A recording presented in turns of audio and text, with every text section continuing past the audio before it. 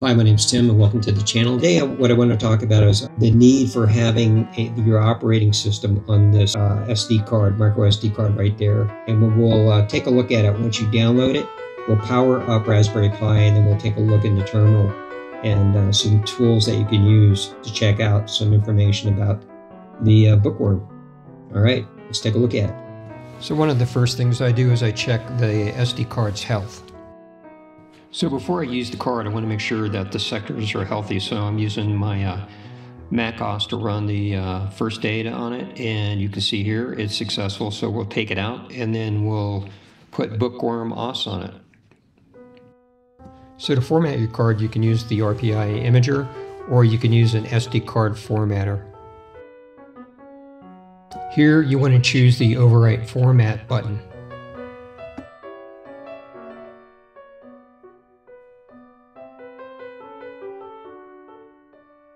Next, we're going to use the Pi imager to flash the Bookworm operating system. And here it's self-explanatory, so just follow along.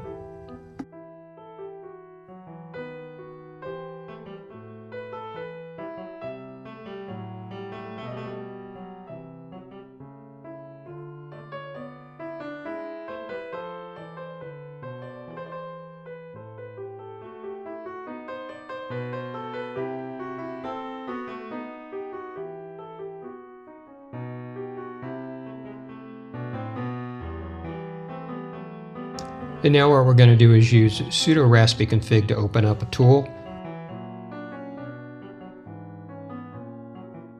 And just follow along. If you need to, slow the video speed down.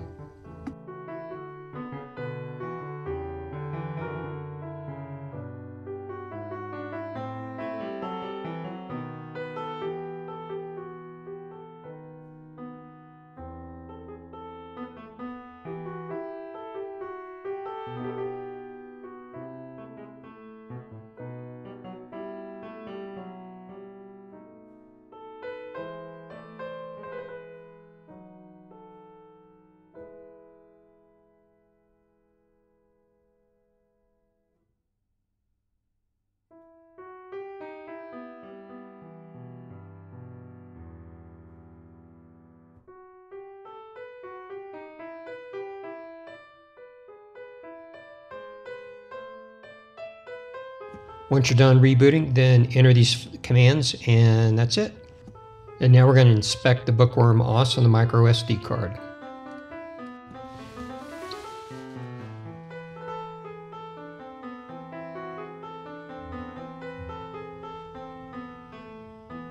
And this is going to list out the partition 1 on the SD card, which houses the boot firmware.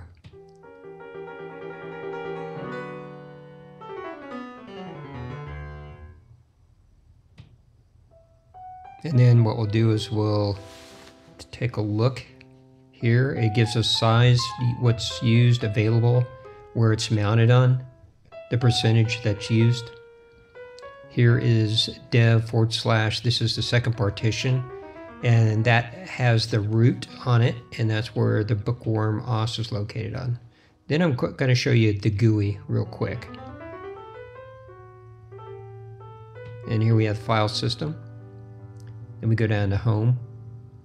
Pretty much the same thing, but in a GUI format. Now we're going to go deep dive with the lsblk. So I'm using a pipe with grep. And you can see there.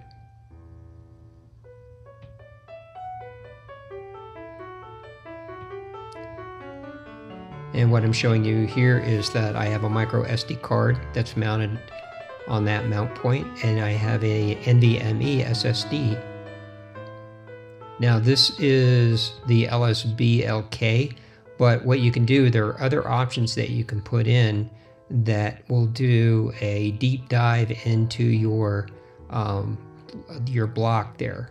So it's showing on the SD card the size, the file size type, and also the type. You can see there that there's lots of options. And so we'll add a mount point, and at the end when you do a comma right after type and put mount point, then you do not want to put a comma at the end. It just won't work. No big deal. You can go back and take the comma out. And so you can just keep diving and adding on stuff. So far we have name, size, file type, mount point. And if you wanted to add some other stuff, all you have to do is just write lsblk and then a space and double hyphen help. Now here I'm adding type in the UUID. Yeah, so pretty interesting stuff. And it'll list out a bunch of information for you.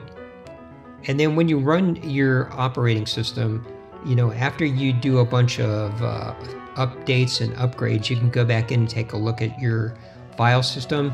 Again, you can run some commands like the df-h, which will give you some good information. So, good tool to use.